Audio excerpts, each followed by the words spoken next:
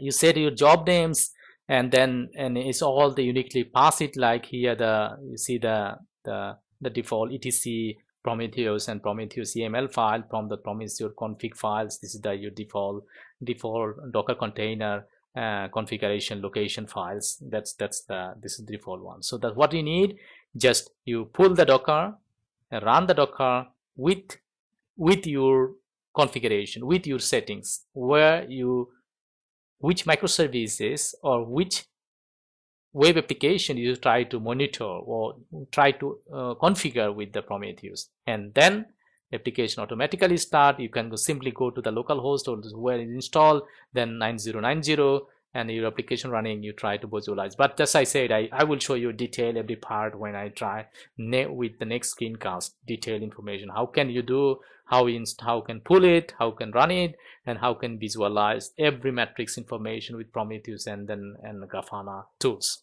So in the Grafana, very simple, just Docker run, you sort of load the Grafana image from the Docker hub, and 3000, and then Grafana running, and then you see the really beautiful Grafana dashboard, and then you can visualize which matrices you try to visualize, Zapier matrices or health matrices, or all sort of information, profile matrices, all sort of information you can visualize. There's hundreds of matrix information you can visualize and make a dashboard really what in the customized dashboard. That's the things I will show you later part of my screencast.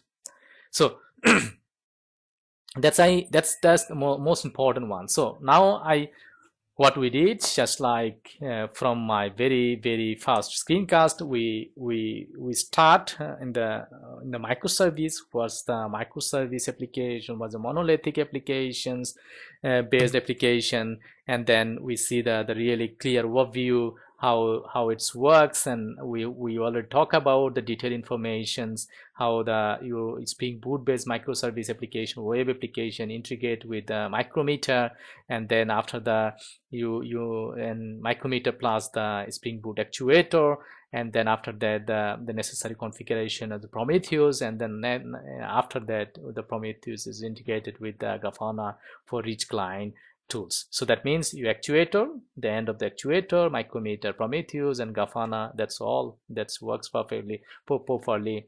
And then we set our dependency injections, and we set our property application.properties, and then we run the application, check all the end matrices that we need, that we expect from the by a postman or in the browser, depending which you have it in the, and what we needed these cases, and after that all the endpoint or matrix test case is finished. Then we configured our Prometheus configure our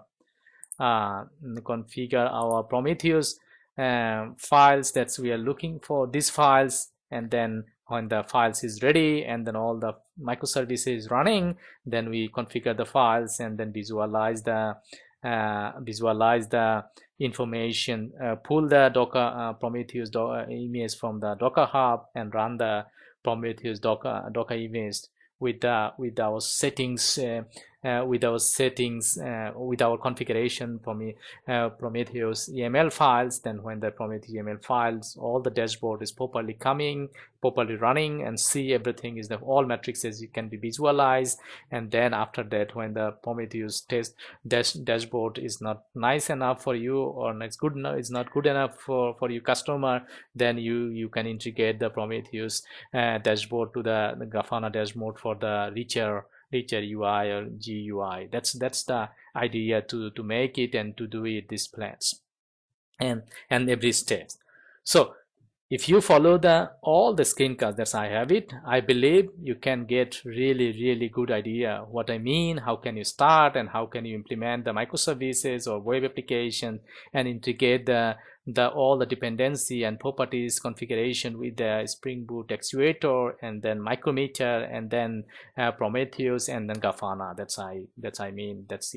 You can get it followed. But I will, that's I said, I will continue the the Prometheus part, how can you start the Prometheus, and how can you visualize the all matrices, and then when the Prometheus visualization is done, then how can you visualize the information into the Grafana tools. And then I hope I can finish it very quickly, but I don't know, we have a really time constraint to do that one, but I promise I will do in soon or in future. Just write down your comments or your ideas, your concept into our channels, and then we will try our best to give it to feedbacks on that. This is the platform you can share with us. We can share with your knowledge and our knowledge. I believe it's help your daily developments, and that's also help our developments, and then we can work together.